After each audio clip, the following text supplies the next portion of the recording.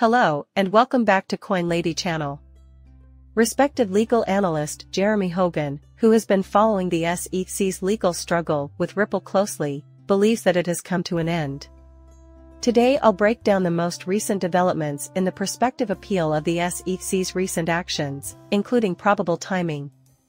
Also, let's dive into Bitcoin, XRP, and cryptocurrency market forecasts.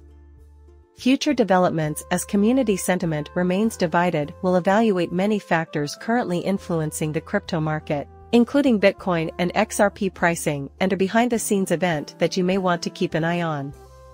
Even if it doesn't have an immediate effect on the cost, it's still an important consideration. Before we get into the details, I just want to give a quick shout out to all of our viewers, tell you to hit that like button, make sure you're subscribed with notifications turned on because we've got an exciting XRP giveaway lined up for you all, and ask you to please share the video if you find the content helpful. Now that we've gotten that out of the way, we can get down to business. Let's dive in, as both Bitcoin and XRP values have been on the rise recently, with Bitcoin having broken through the $30,000 barrier and remaining stable. There has been a dramatic increase in searches on Google and YouTube.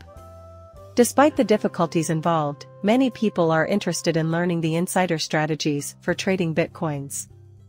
Now turning our attention back to the market, the recent spike in the price of Bitcoin has captured everyone's attention due to unconfirmed rumors that a Bitcoin ETF would soon receive approval. Bitcoin's value rose by several $1,000s in a matter of minutes, around 6 of them. Some suspicious trading operations, such as a Bitcoin trade costing $50,000 that resulted in a spectacular profit of $2.2 million, drew attention during this quick increase. The person behind this deal has been linked to the tweet that triggered the price increase, which is a topic I won't get into here. Meanwhile, XRP's value peaked at 55 cents before retreating slightly. During the previous few months, it has traded in a tight range between 48 cents and 53 cents. This pattern of behavior first appeared around the time that Ripple won its legal battle with the SEC. While the outcome wasn't a complete victory, XRP was finally accepted as a non-security digital asset, as I'll explain in more detail in the next section. In all my years covering cryptocurrency, I've never seen a more contentious moment than the present one, and that includes the time when Bitcoin's price soared beyond the $60,000 level. Will Bitcoin continue its ascent, or is a correction around the corner? I want to know what you think. If you have any thoughts on this, please share them here. I have been following a number of active day trading communities and their members. Though they aren't perfect, their projections over the past 6 months have been spot on. Many analysts believe Bitcoin's price might fall to the $18,000 to $20,000 region, which, if true, would allow investors to take advantage of the massive liquidity available at that level before the major bull phase in 2024. Despite widespread consensus that Bitcoin won't break the $20,000 threshold due to weak selling pressure and a lack of significant open interest, technical signs point in the opposite direction. In the course of conducting technical analysis, for evidence that large open interest is not always necessary for a price drop intended to capture additional liquidity, one need only look at the Relative Strength Index, RSI, which has been on a downward trend this year even while the value of Bitcoin has risen. This backlash became clear when Bitcoin set fresh highs in the $50,000 range. Back when Bitcoin's price was in the $600 to $1,000 region, the RSI trend was a warning sign that a price drop was imminent, according to several analysts. The price of Bitcoin did fall, though it happened more slowly than anyone had predicted. Now, some market watchers say $20,000 is a realistic target before the end of the year. However, we don't see this happening overnight. The next stage holds some hope.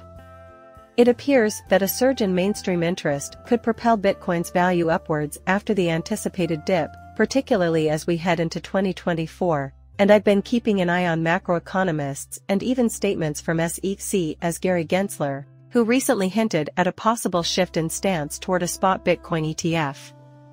Important positive trends have typically occurred around the time of the Bitcoin halving, which will occur in 2024. Considering what I've learned from reading, talking to other traders, and listening to famous macroeconomic experts, expectations are generally set for the years 2024 and 2025 as watershed years for Bitcoin and the cryptocurrency industry as a whole. There are, however, impending developments that must be considered. Should wait to learn more about the Ripple litigation until after this. There's one important distinction that must be made. Recently, Lynn Alden pointed up an unnoticed event involving the US government and cryptocurrencies in response to a tweet by John Deacons on a possible spot Bitcoin ETF. While the creation of a spot Bitcoin ETF has the potential to substantially increase the price of Bitcoin, there is a lingering worry that certain rights may be compromised by the activities of the US government. The government's attention on cryptocurrency mixers is a source of dispute. Regulators want to crack down on the practice, typically citing concerns like money laundering, but the difficulty lies in the practicality of policing such a broad terrain. Since it would be impossible for the government to keep track of all the mixer transactions and users, especially in a field that is inherently resistant to centralized control, it may resort to more targeted measures, such as fining or prosecuting certain individuals or businesses. As a result, crypto enthusiasts have warned that their liberties and anonymity may be threatened. Many people will still be watching the Ripple case in 2024, regardless of whether or not a spot Bitcoin ETF is approved in 2023. While it appears that much of the lawsuit has been resolved, the SEC is still investigating whether or not Ripple executives Brad Garlinghouse and Chris Larsen broke any laws. But the SEC has now dropped their allegations against Chris and Brad. One popular explanation is that the SEC made this decision knowing it would likely lose in court. A settlement might net them additional money from Ripple, but there have been rumblings in the crypto world that the SEC's decision may have ulterior intentions. Recent speculation implies the SEC's withdrawal from certain sections of the Ripple case may have strategic aim, adding to the impression that the SEC routinely acts with a determined strategy, especially in lengthy issues. The conventional wisdom holds that the SEC can speed up the appeal process for other portions of the case by giving up control of those aspects.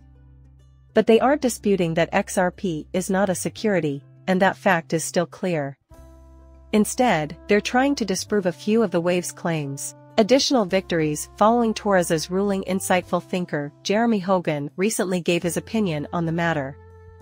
Despite critical hearings in the works that could determine verdicts as high as $770 million, he stressed that for all practical purposes, the Ripple vs. SEC saga is reaching a finish. Hogan thinks the time has come to stop obsessively tracking this case's developments. He predicted that no fresh information will be revealed in 2019 because there would be no trial. As a result, we should hear the court's verdict sometime in the coming year. Both Ripple and the SEC maintain their appeal rights, despite the possibility of a settlement prior to the judgment. The SEC has stated its intention to appeal, but how likely is it that it will be successful in doing so? Hogan cites available data to show that the SEC's rate of success on appeal is rather low, at 14.2%. He further argues that the SEC's chances of winning on appeal are low because Judge Torres' judgment is fact-heavy. If the SEC files an appeal next year and the appeals court rules in its favor by 2025, the case would be resolved. The consequences of Judge Torres' decision in the Ripple vs. SEC case have attracted a lot of attention, and for good reason. Legal commentator Jeremy Hogan warns that the appeals procedure may not be as simple as some people think, because the case could be sent back to the trial judge for further clarification and rulings if the appellate court thinks it appropriate. This is especially true for the other Xrp allocations, where the judge refrained from making any firm conclusions about the second and third parts of the Howey test, instead leaving such questions to the trial court. If the case is sent back for review, the judge could rule in favor of Ripple, the SEC and the appellate court could reach an agreement on programmatic sales, and the matter would once again be sent back to trial. Judge Torres seems to be leaning toward Ripple's fair notice defense following these discussions. The case might be appealed again covering all the grounds discussed, but, in order for the SEC to finally prevail, a number of things must occur, including their refusal to settle. Despite the low odds of victory, 14%, go through additional hearings and, hopefully, appeal again. This doesn't take into consideration any extraneous variables, such as legislative actions or political shifts. After calculating the likelihood of an appeal, the cost of litigation, and the likelihood of continuing the lawsuit against Ripple beyond 2026, Jeremy Hogan hilariously concludes that the SEC only gives him a 2.367% probability of winning. He, Justin Lee, compares these possibilities to the New York Jets winning the Super Bowl, a humorous method to stress the improbability of the SEC's ultimate win while yet leaving room for the finalization of potential penalties. Many people may be watching Ripple till the Bitcoin case is resolved on April 20, 2020. Many people are waiting for the official resolution of this case, so please share your opinions and forecasts with us in the comments. Please keep in mind that I am not a certified financial planner and that the information offered here is meant solely for educational and amusement reasons. Please like and subscribe my channel. See you later, bye.